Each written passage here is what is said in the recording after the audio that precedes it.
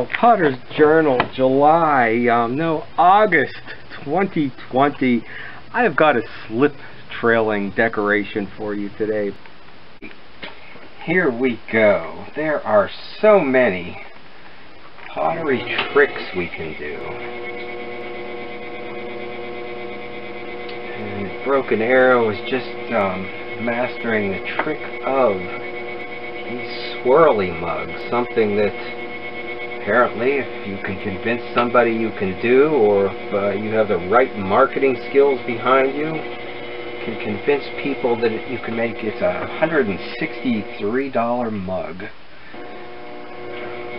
And okay. Or, which seems to be a rather new trick. I don't know that it's got millennia behind it, like the faceting thing. Something that I've never done or tried. And I think I'd like to and bring that into this jug series.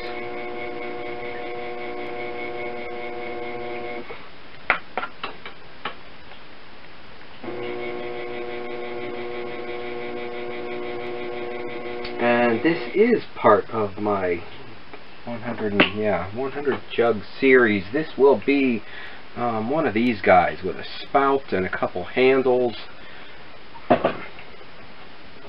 Try to do that next week. I don't remember. I think this slip decorating technique, we'll call it, as opposed to trick, although we could call it either one maybe. I don't remember how this developed. I think it developed slowly just from the simple wavy pattern. So I'm putting first the white slip on here, brushing that on.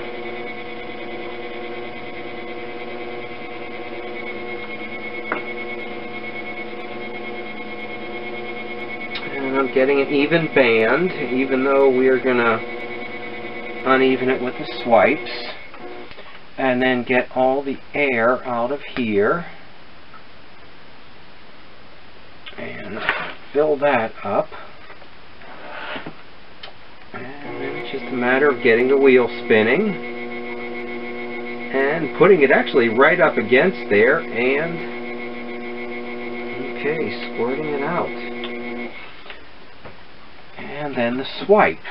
And the thing about the swipe is it goes through the slips and exposes the clay body, and then it also picks up the black slip on the rib, and that outlines the swipe. And then I can also bring the swipes down below where there's any slip and leave a bit of this behind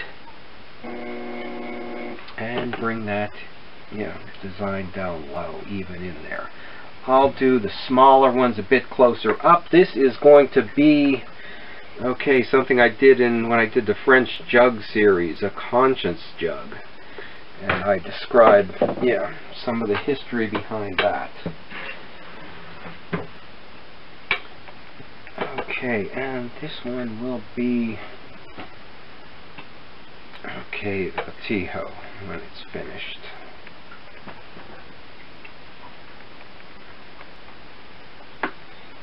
And I'm going to keep the design this low because I'll be putting the spouts and the handle on top.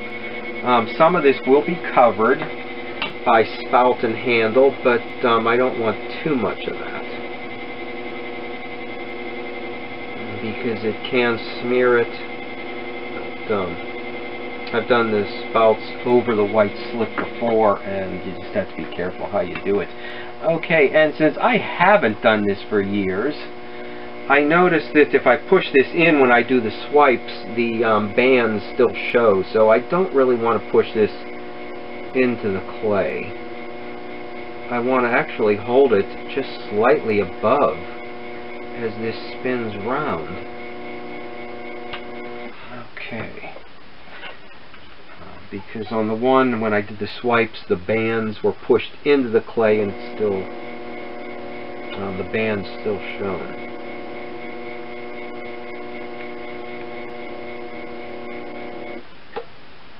Okay.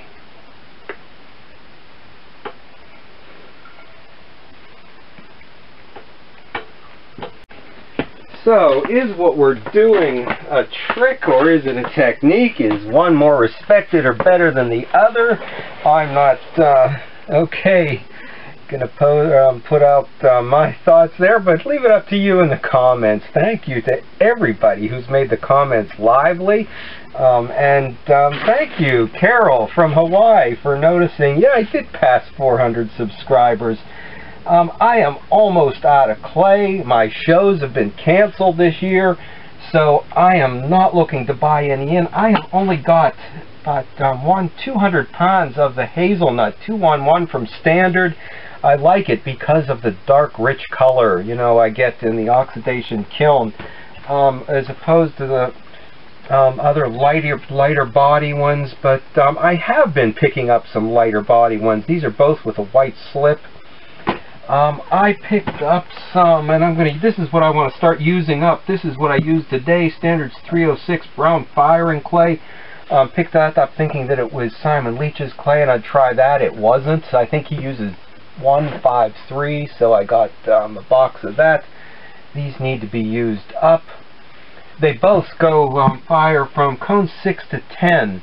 I fire at cone 6, and that's another reason why I like the hazelnut, because we're taking it to the top of its range.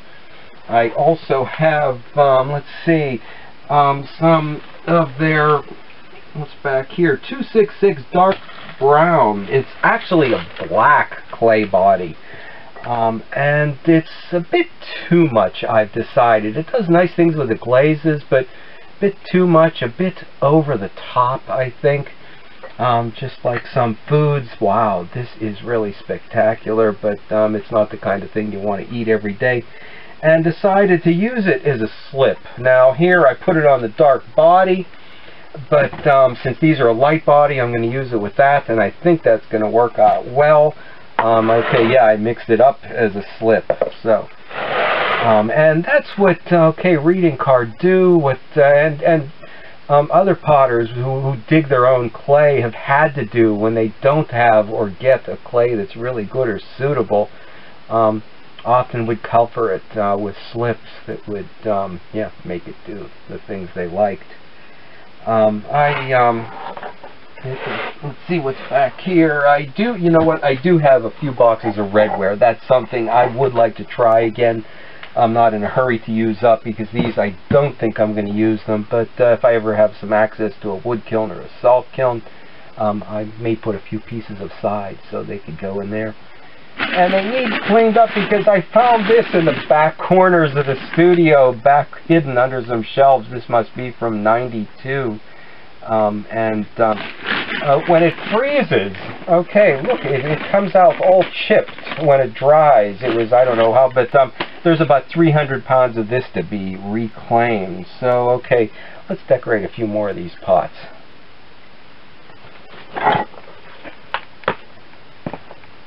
Here is a little closer look on some smaller pieces. This one will be a pitcher. I'll put a spout on it after it stiffens up just a little bit. And we will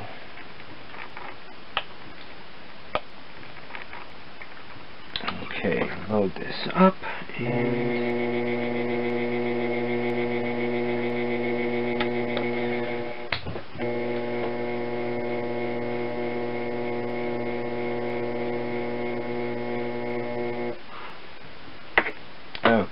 and this is just too fun. Sometimes I don't mind when it pushes in the side a little bit. We're going to leave this one just the way it is. Okay, so a pitcher. This one will be a batijo with spouts and a handle. And I am gonna, the spout's about there. I'm gonna keep this kind of low, so the spout will cover it a little bit, but most of the decorating will be on the side.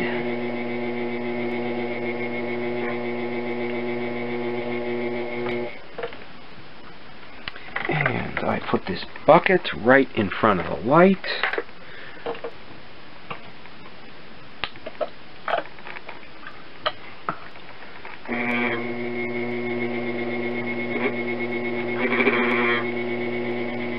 Okay, it is like magic. This is just too fun. Okay. Oh, okay. Here's something I hadn't thought of. I've always done this with open forms. Okay, how do we get inside to push that out and make it round again? Okay, well that is something to think about for next time. I'm not sure if it's going to work, but we'll see how it looks and if we keep it. Okay, and the next one, this was part of my French jug series last winter where I did the, let's see, what was this called? I don't know that it had a name. I called it the donkey jug, so if you find that video of mine, we'll make one of those in the video. Okay, the white slip. Load the brush up.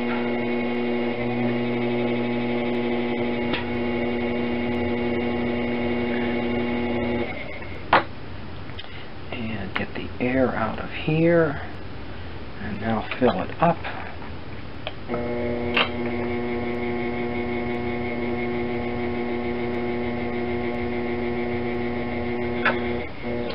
Okay, so it's the white clay body, or light clay body, and a white slip.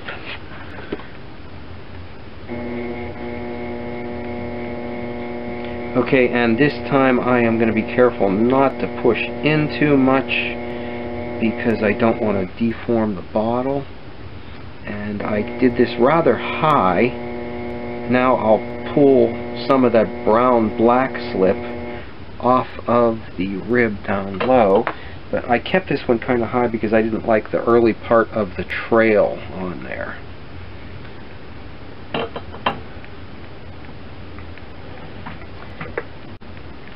Okay, and this one will be another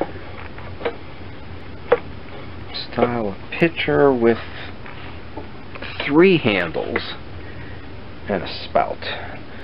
So you'll have to stop back next week and I will put these together.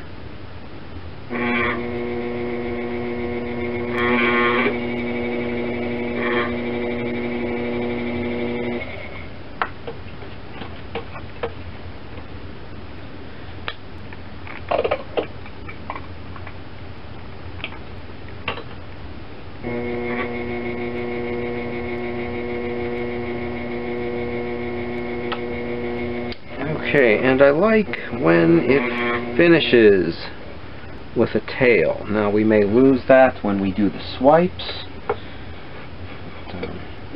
Sometime because of the randomness of it, it stays around.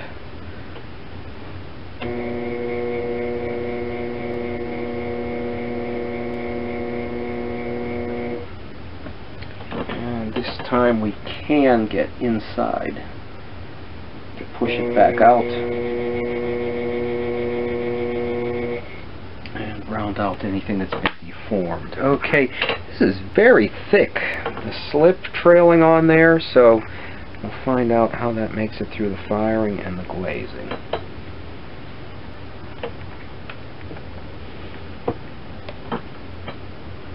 Okay, I am happy now because I did not think I was going to get into the studio this week. And I think Janice the Potter's suffering from that too. So check out her channel. Give her some encouragement to make some pots again.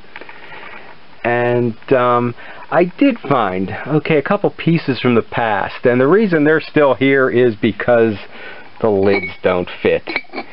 So this almost falls through there. You don't want that to happen. This last one I made is, yeah, perfect fit. But you don't want that to happen. This was redware with a white slip and a yellow trail. Except it doesn't look that yellow to me on the trail part. And the swipes don't quite accent the banded slip the way I think it will on these because of using the black slip. So I think that'll show it off better when we get these glazed. And I will get to work now. Okay, and this is the one where I pushed into the side with the slip trailer thing.